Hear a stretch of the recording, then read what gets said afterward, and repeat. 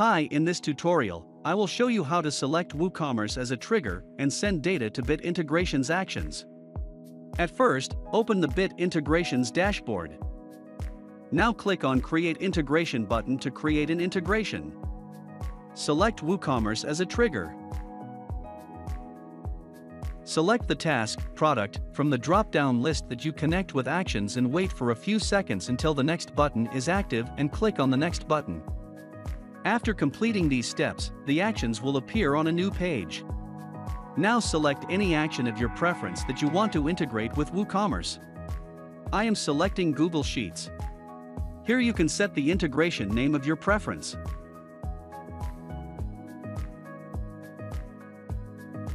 To get the client ID and secrets, open your Google Developer Console. Set up everything inside the Google Developer Console. And I've already created the client ID and secret. To know how to set up the Google Developer Console to integrate Google Sheets, read our documentation about the Google Sheet integration link in the description below. Now copy the client ID and secret and paste it into the integration setting. Now click on the Authorize button after successfully authorizing and click on the next button.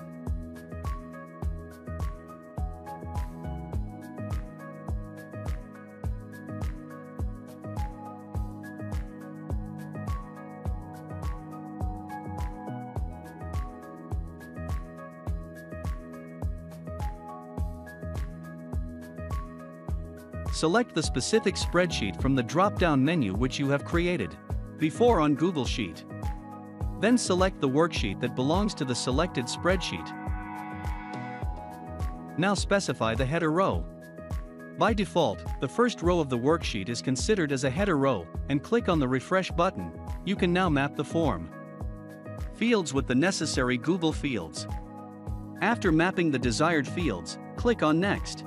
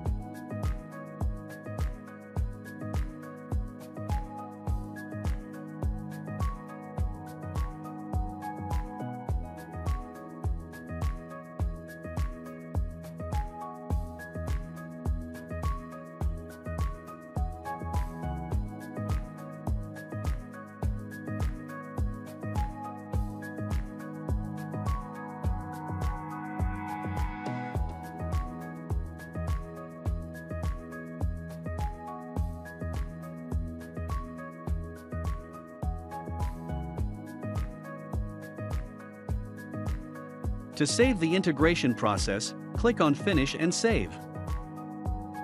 Now create a new product. After the creating product, check your Google Sheet.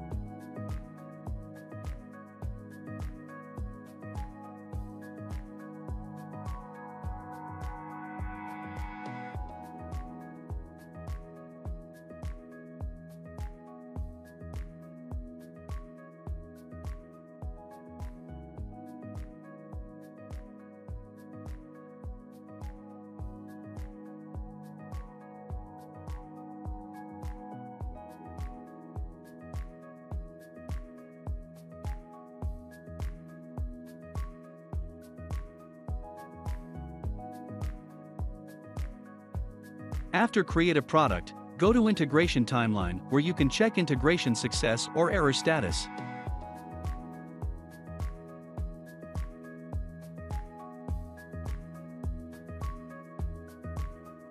Thanks for watching.